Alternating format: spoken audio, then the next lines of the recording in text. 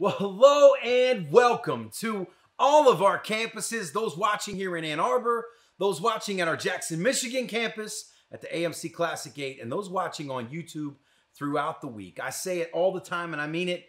We're one church that meets across multiple locations. So what I love to do is we get started in today's message across all those spaces. Let's welcome our church family to church today. Come on, who's happy to be at church today across all those spaces? Yeah, I love it. I love it. Well, hey, my name is Jason Tucker, and I'm the lead pastor at North Rock, and I want you to know that I'm just extraordinarily glad that you're here today in week 3 of a series that we're calling What to Do When You Don't Know What to Do.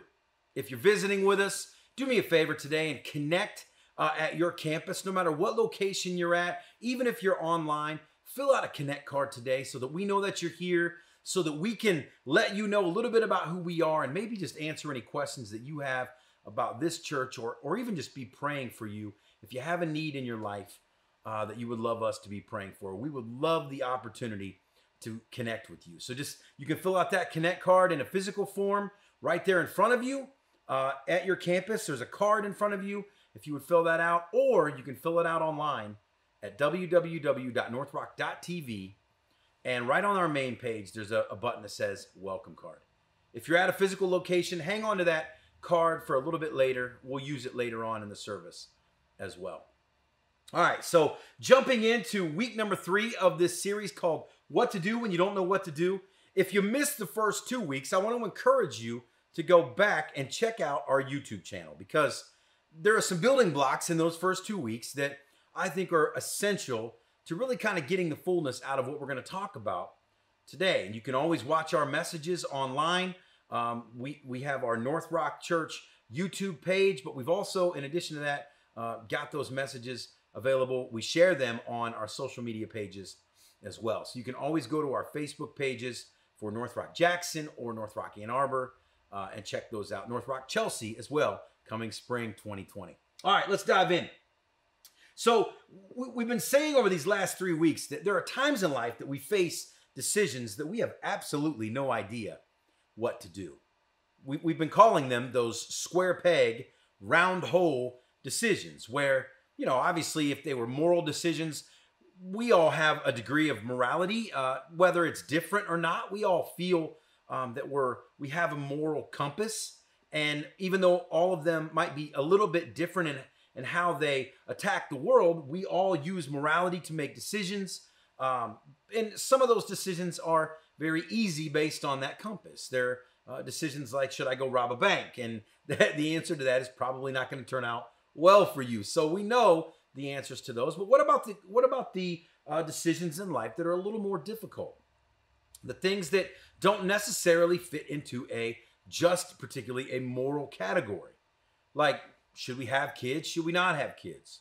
Should I take the job in another city and move the family to another city? Or should we stay where we're at and I should just be content with the job that I have and continue to invest in the company that I'm in? Should I have the surgery? Should I not have the surgery? Life, in my opinion, is full of these kind of decisions where we're faced with things that kind of go beyond just the easy snap decisions. And the reason there's a tension with this is everybody wants to be good at life. We all want to get life kind of by the tail. We want to live it to the fullest. We want to make decisions that are progressing our life, not causing regression or taking steps in the wrong direction.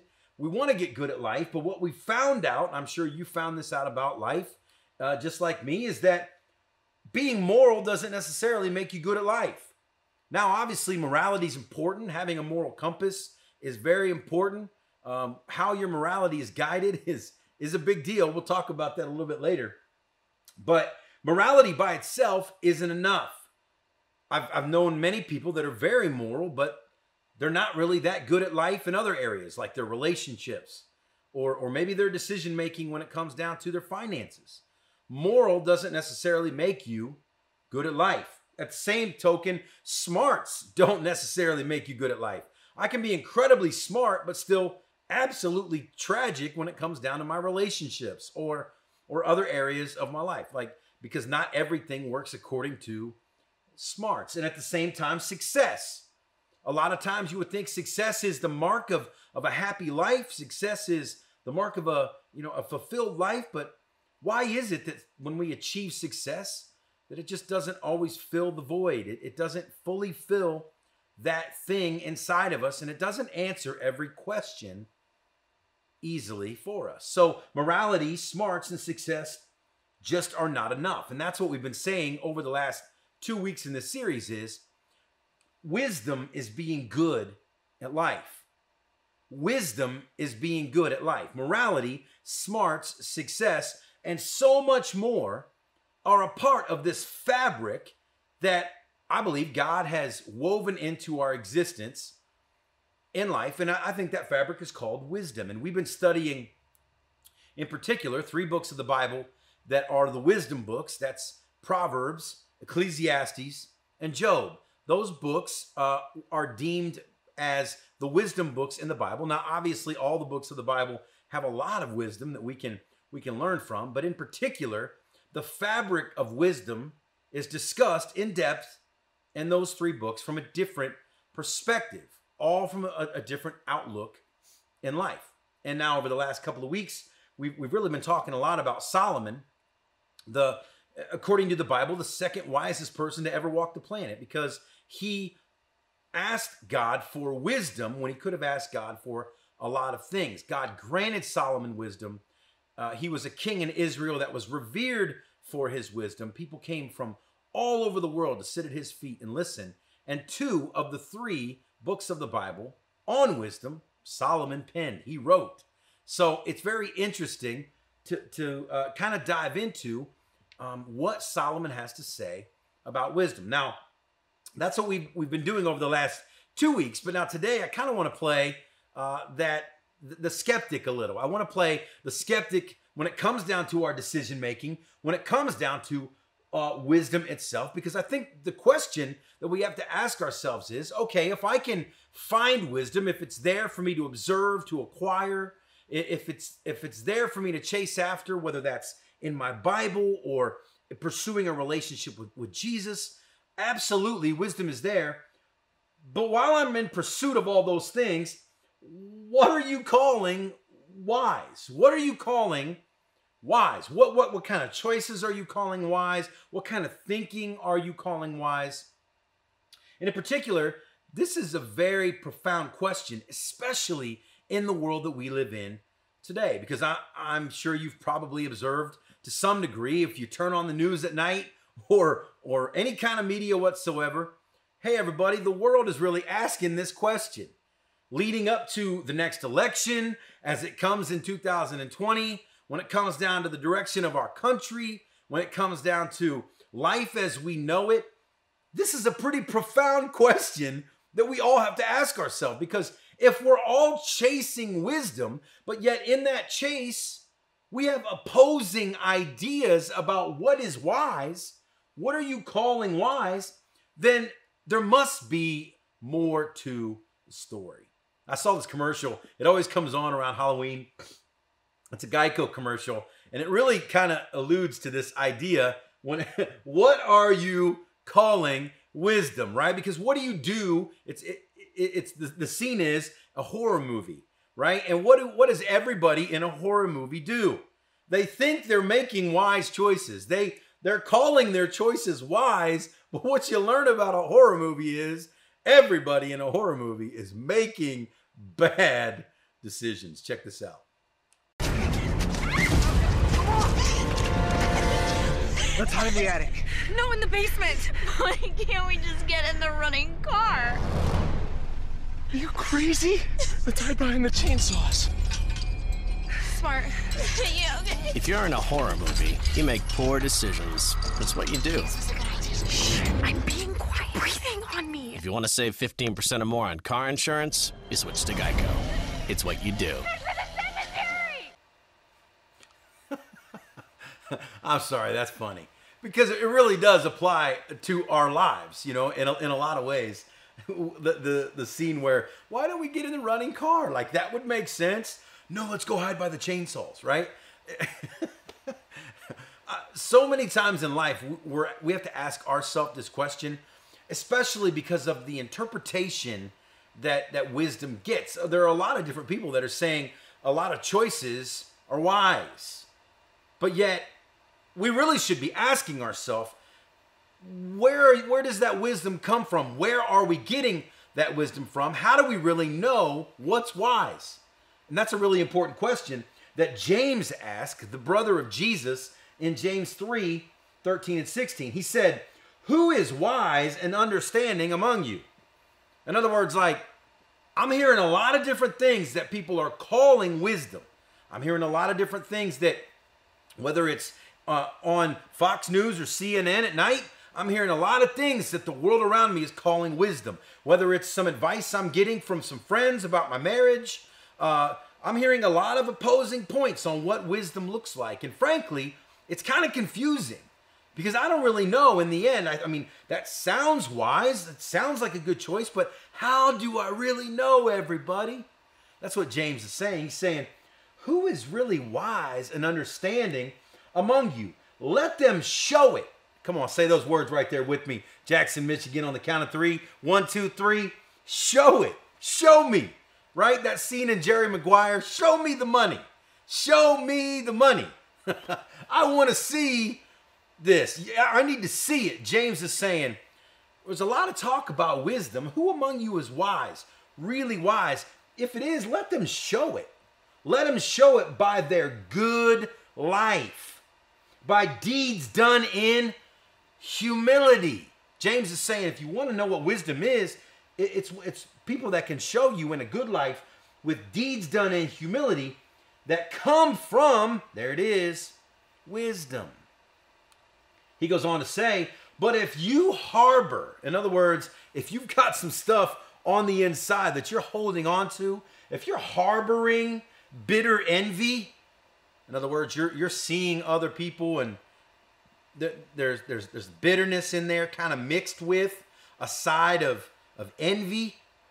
Maybe I'm a little envious of them. Or selfish ambition. If you have any kind of selfish reason for the wisdom or for that thing you're calling wisdom in your hearts, if that's harbored in there, if that's living inside of you, do not boast about it or deny the truth. In other words, don't go on boasting and saying, hey, I know what the wise choice is, and deny the truth that these things are inside of you. He goes on to say, such wisdom, watch this, interesting, such wisdom, this kind of wisdom, does not come down from heaven. That's not the wisdom that God wove into our existence. But it's earthly. It's from the earth. It's originated on earth. It's established on earth. It's based on earth. It's unspiritual, and he says it's demonic. I mean, it's literally based on the wisdom of a group of angels that fell away from God, that got booted out of heaven, that are not angels anymore, everybody. Like, he said that wisdom is based on, and I hate to tell you this, but where'd they get booted to? Earth. They got booted here. So James is saying the wisdom that comes from the earth is based, that's not spiritual wisdom. It's earthly wisdom, and it's demonic. For where you have envy and selfish ambition, there you will find disorder and every evil practice. James is saying there are two kinds of wisdom. And this is really the litmus test for, well, what are we calling wise? What do I call wisdom? When I look at the state of our country, when I think of where the world's headed, when I'm making a decision about my finances, my relationships, when I'm making decisions about my health, when I'm making decisions about really anything in life, what do I call wisdom? James says, well, hey, careful. There are actually two kinds of wisdom. There's an earthly wisdom and there's a heavenly wisdom.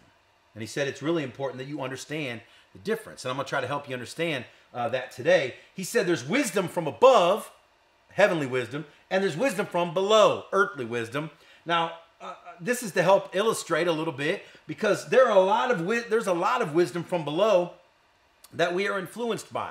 Obviously, from the very beginning, God established the world. God created the world that we live in, and sin broke that perfect bond with God. And as a result of that breaking, God sent Jesus, his son, to die on the cross so that this relationship, this bond, this understanding of heavenly wisdom, of God's way of doing things, could be reestablished because it was broken by sin. And obviously, Jesus on the cross at North Rock, we believe wholeheartedly that, without question, that the only reason that we're able to have a relationship with God at all, to get to know God or understand wise living better, is simply because of what Jesus did on the cross. Without that, we don't deserve to have a relationship with God. We're like, God is good, everybody. Heavenly wisdom is good, and Jesus is what bridged that gap for us back to God, receiving what he did, dying for our wrongdoing, dying for our lack of wisdom. When we didn't even know him, he died in our place. And not only did God do that for us, then he gave us the Bible. He said, hey, here's Jesus, which will bridge this gap, and then here's the Bible so that you can understand more about my way of doing things, my kind of wisdom, how I set this up. The problem is that that's us right there, that's me, that's you. We exist below. We exist in a place where the wisdom of heaven is something that isn't exactly active all around us. That's why Jesus prayed in the most famous prayer ever, your kingdom come, your will be done on earth the same way it is in heaven. I want your will done here like it is in heaven. We need that here. But see, in our lives, we've got a ton of different voices and influences that are giving us wisdom, right? It probably starts with your parents. Some of us had parents that were all about helping us understand the wisdom from above. Some of us had parents that didn't want anything to do with that. But we all had the influence of parents or step-parents or somebody that stepped in as a parent in our life, right? Teachers. We had teachers, and they were an influence on our lives. We had education. We went and learned things. That's where the smarts come in. We had screens, right? We got these cell phones and obviously the computer screens and the TV screens. Any kind of screen is a way to have wisdom or influence poured into my life. Social media platforms, popular opinion, everybody, politics. I mean, Lord knows that's ramping up over the next year here. There's so many things which are speaking wisdom into our life. And then there's church. Church, this gathering of imperfect people that are doing our best to seek the ways of and find the ways of a perfect God. There is no perfect church on the planet. I know that might, some of you might be ready to get up and walk out now like, hey, I thought this place was perfect. Let me let you off the hook. This is not a perfect church because we're not perfect people. But see, we are in pursuit of a perfect God. We are in pursuit of a wisdom that's perfect. But see, the challenge that we have with all of these influences in our lives is simply this. We draw a circle around all of them. And we treat them all as equal influences. We say, really, all of these things weigh the same thing. They all weigh, I understand there's a God, there's Jesus, there's the Bible, but there's my parents, there's my teachers, my education, my screens, my social media, my popular opinion, my politics, and my imperfect gathering of people called my church. And when we do this, when we draw a circle around it, I'm telling you, in my opinion, I think this is why society is so confused about wisdom, everybody. Because the problem is when all of these things are equal, when all the voices are equal that are speaking into our lives, I make my opinion of it all my definition of wisdom. I want you to think about that. When I take all of the voices and influences in my life and I evaluate them all or make them all equal, the problem with doing that is I make me the center of it all. I make me the center of all of this influence, so then I just form my own opinions and my own definitions of what's wise. And I believe that's the world that we live in today. We have a lot of people who are defining wisdom. In fact, I would say as a society, over the course of history, we've redefined what's wise over and over and over again. We're in pursuit of it. We're hungry for it. But see, the problem is when all of those things are seen as equal, I form my own opinions about what wisdom is because I think that this is all about me. I love how C.S. Lewis talks about this. An incredible book. If you're looking for a book that's very relevant on the current state of the world, C.S. Lewis's book, The Abolition of Men, an extraordinary read. He said this in his book. He said, "It is no use trying to see through first principles." And what he's talking about here is, there's no use to try to see through the things that are bigger than you. Like they're bigger than you. These are first principles. These are God made these, created these. And what we're doing as a society is we're peering into God's first principles and we're trying to see through them. And we're coming up with our own definitions of wisdom. He said, if you see through everything, if you're looking to see through everything, everything's equal, so I'm going to see through it all. Look, then everything is transparent. Everything is see-through. And he said, but a wholly transparent world is an invisible world. In other words, a world where you and I make up our own definitions based on how we see it, that's an invisible world. That's a world full of a lot of people with a lot of different opinions. That's a world full of tension. And James goes on to say, what did he say in the scripture? He said, wherever you see selfish ambition and bitter envy, you're going to find disorder and evil of all kinds. Everybody. That's the world that I believe we live in today. We live in a world where we think everything's transparent. It's how I see it. It's the way I look at it that matters. But a wholly transparent world, it's an invisible world. To see through all things is the same as not to see at all. Powerful words that I think really, man, they illustrate a truth that we see in Proverbs and really throughout the Bible, and that's this. Solomon wrote in Proverbs 16:25, there's a path before each person, each one of us, that seems right. Like we think, this is the right path. I'm doing the right thing. I'm after wisdom. It seems right, but it ends in death.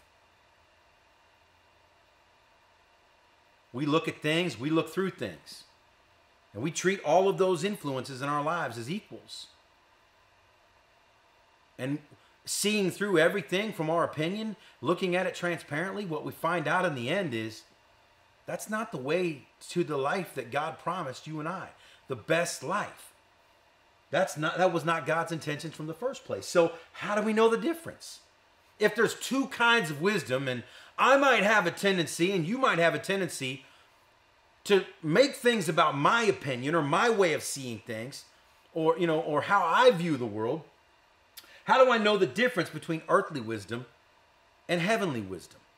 Well, I think a good illustration is, have you ever seen the life straw? The concept of the life straw is that it can take extraordinarily dirty water, and you're able to take this straw, life straw, they created this, so that if you're surrounded by dirty water, you can put this straw in and it will make that water purified. It'll clean the water up for you. And I'll never forget when this hit the market. It blew up. Everybody was like, this is gonna revolutionize the world. Like, think about all the places in the world that have they don't have clean drinking water, and think about how this is going to revolutionize that for so many people. Obviously, not just people who love the outdoors, but countries where they just don't have access to clean drinking water.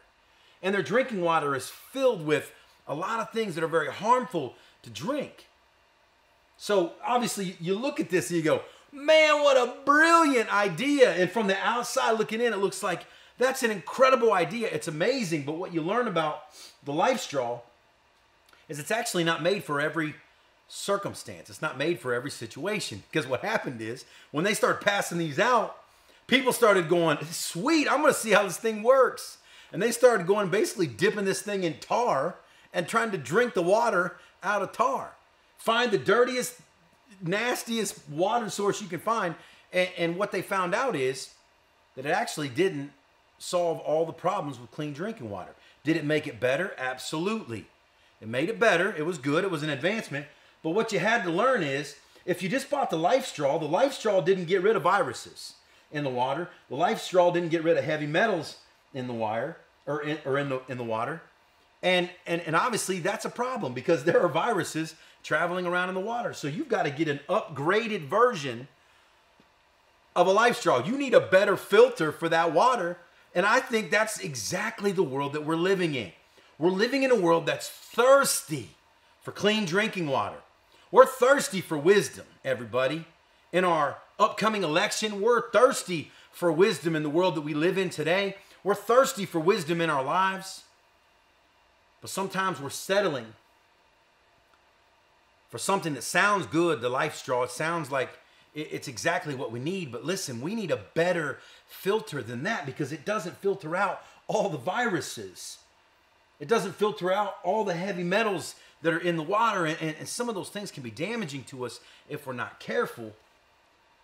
So that's why I love what James has to say. He goes on and says, hey, listen, you need a better filter. You need a good filter for wisdom. You need a foolproof way to know. Yes, yes, yes, yes. See all those yeses in that last column? You need a foolproof way to know you can drink through this straw and you're going to get clean water. You're going to get the thing that you need, and it's going to be good for you. James says this. He starts off by saying, but the wisdom that comes from heaven is, first of all, pure. It's pure. Heaven's wisdom is pure.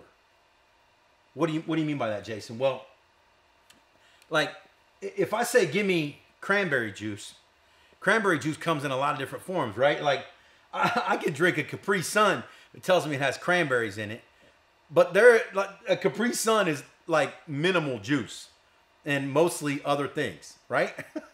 So I can upgrade from a Capri Sun and I can go say, well, I'm going after the Ocean Spray cranberry juice.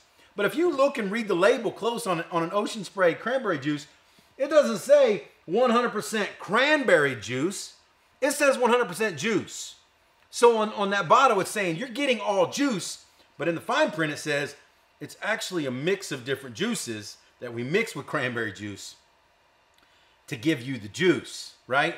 No, friends, if you want cranberry juice and you want 100% cranberry juice, the only way you're going to get it is from cranberries, everybody.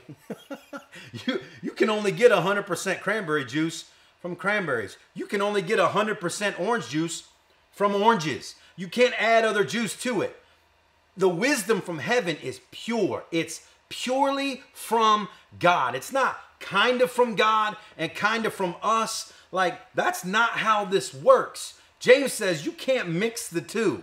You can't mix heavenly wisdom and earthly wisdom and expect you're getting pure wisdom. It doesn't work that way. The purest form of wisdom comes from God alone. And we see it in Proverbs from the pen of Solomon. He says, all a person's ways, all of our ways, they seem pure to us. They seem right. But motives are weighed by the Lord. Our ways seem pure when it comes down to our definition of wisdom, but God himself is the only one where pure wisdom comes from. You can't get 100% pure cranberry juice from any other thing than purely cranberries.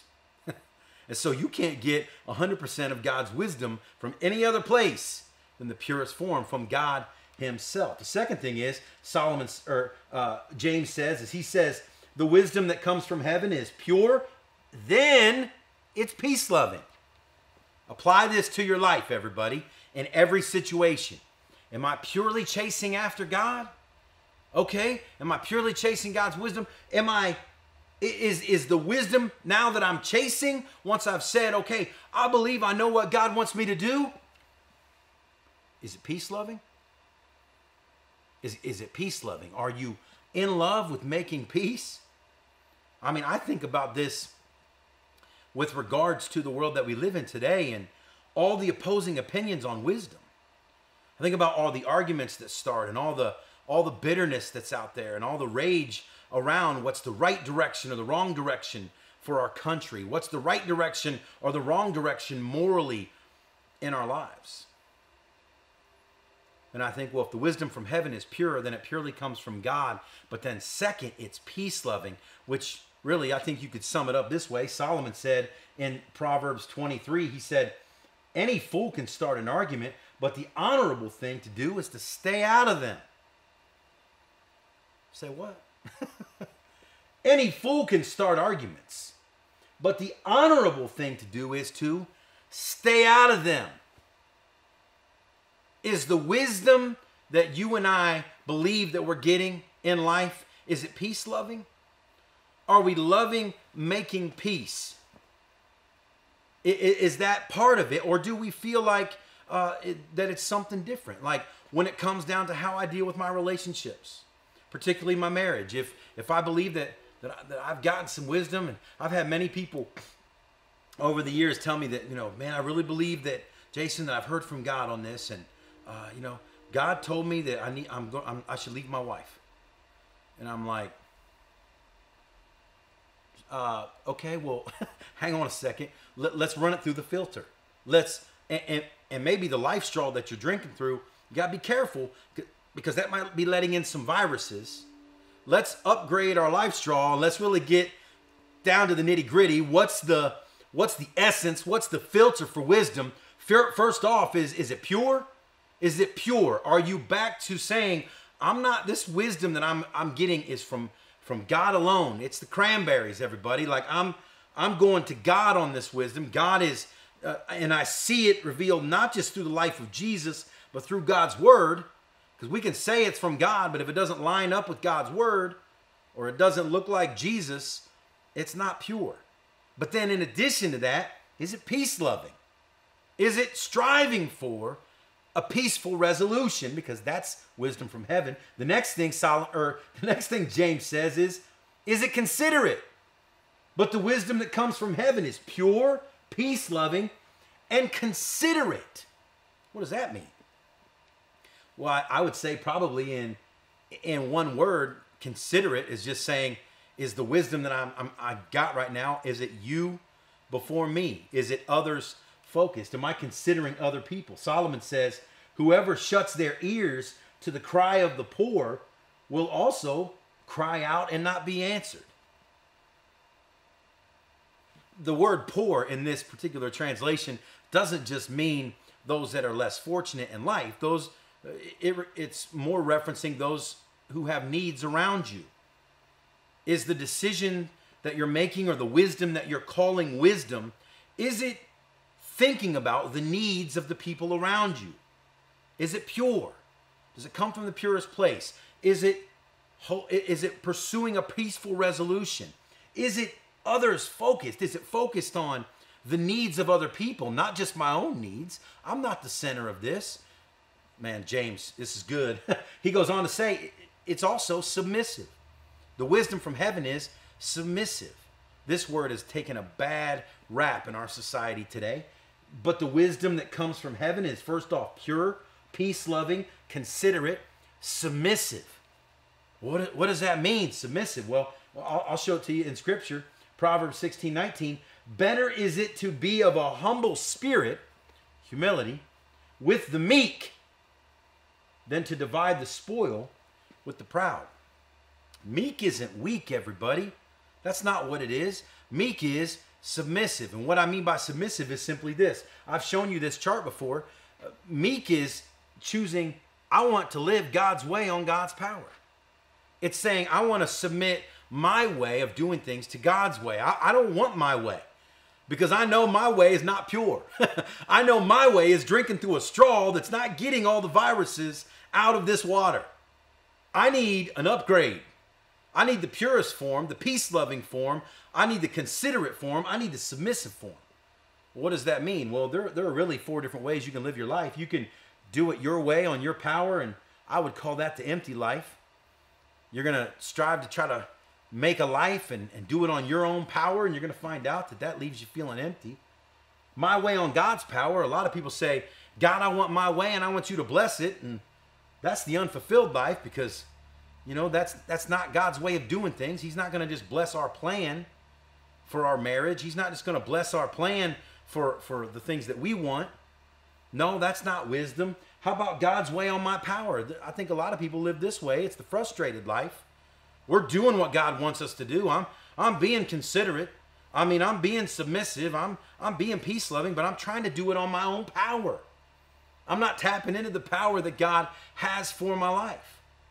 And that's a frustrating way to live life, but I believe James, when he's encouraging us to be submissive, or the wisdom is submissive, he's saying that's just God's way on God's power. Submissive is saying, I don't have enough power to live this out, and I don't really know the right way to live this out. And that's the fulfilled life. He goes on to say, wisdom from heaven is also full of mercy. Come on, let this sink in today.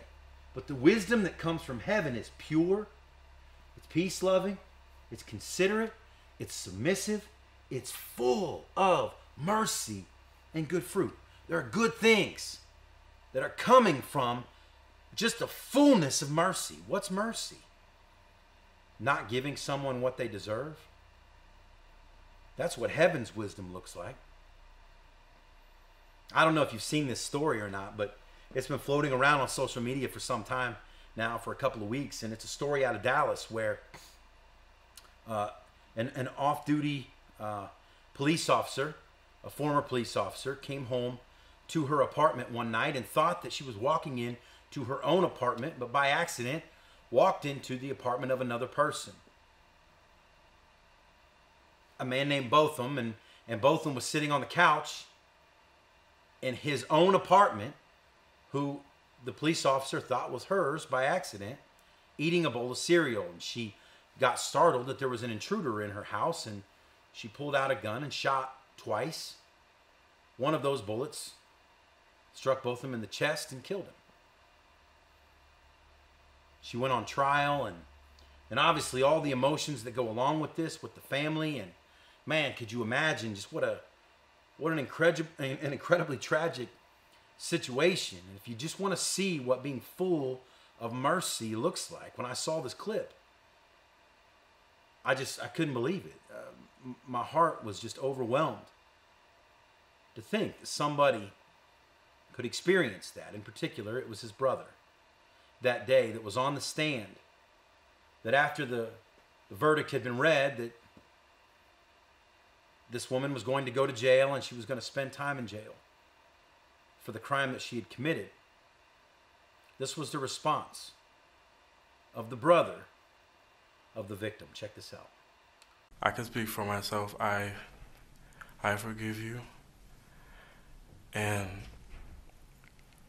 I know if you go to God and ask Him, He will forgive you.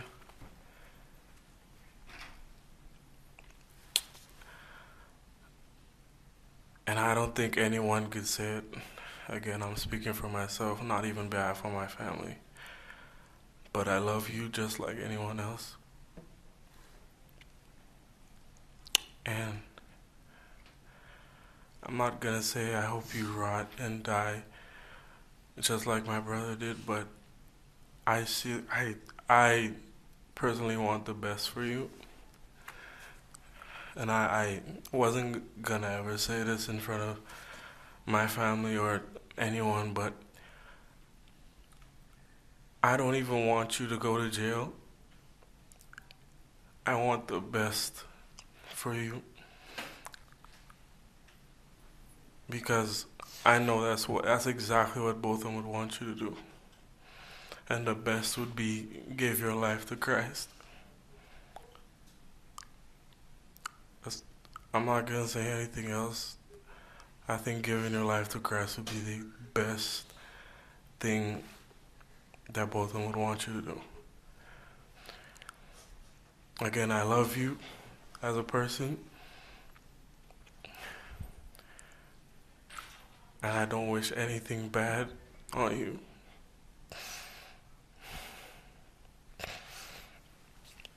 I don't know if this is possible, but can I give her a hug, please? Please? Yes.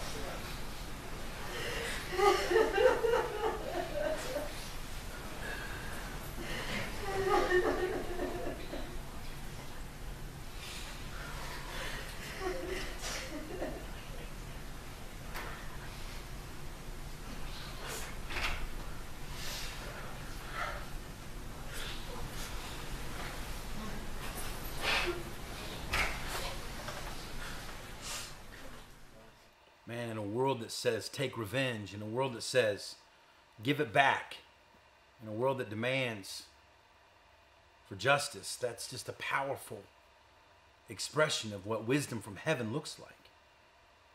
And here again, we see it in Scripture that Proverbs 11:7 says, a merciful person, they help themselves, but a cruel person hurts themselves. Showing mercy, being full of mercy, giving what's not deserved. That's the heart of heaven, everybody. That's the message of the cross, what Jesus did for us.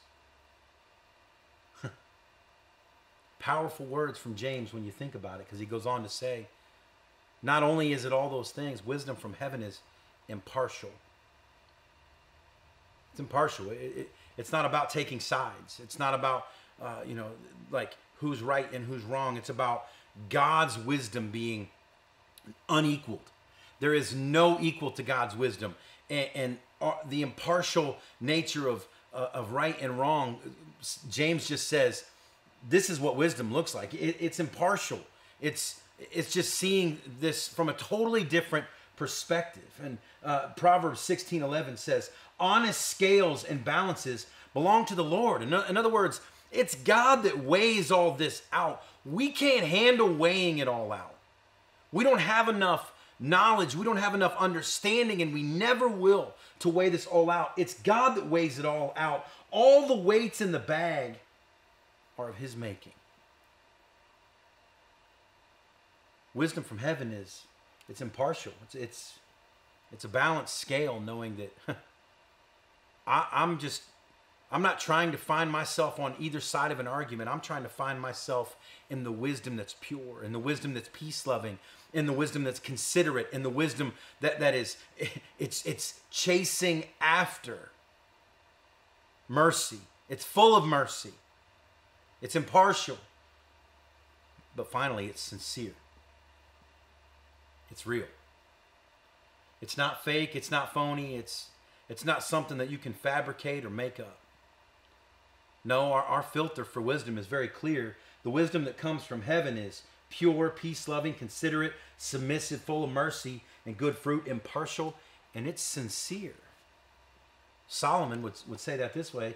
He would say, if you search for good, you'll find favor with God. But if you search for evil, it'll find you. Wisdom from heaven is sincere. And so when we think about all of these things in our desire to find true wisdom, church, I think it's important to understand, especially in the world that we live in today, that this is our filter for wisdom that comes from above. This is the upgraded version of the life water filter for you and I, that we can see it, we can know beyond a shadow of a doubt, what does wisdom look like in my decisions for my future? What does wisdom look like in my decisions for my relationships? What does wisdom look like for me as a Christ follower in this world around me that is so thirsty for clean drinking water? True wisdom, the wisdom that God intended, is pure, peace-loving, considerate, submissive, full of mercy, impartial, and sincere, which I believe leads us to really kind of where I want to leave off today, is where will I get my wisdom from? In my life, from my decisions, for every day that I have the opportunity to be alive, where will I get my wisdom from? What filter will I be running my wisdom through? How will I know if the choices I'm making in life are the choices that God wants me to make? Are the choices that wisdom is leading me to make?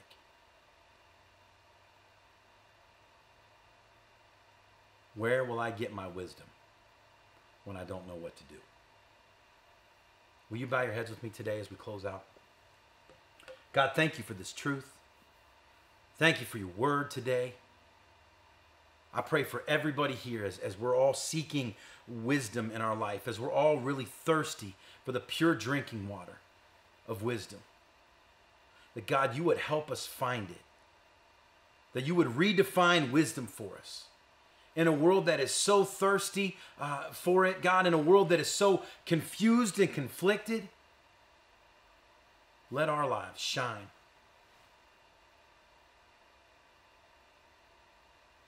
Let our lives shine to be something different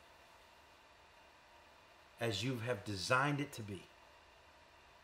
We love you and we thank you. In Jesus' name we pray. Amen.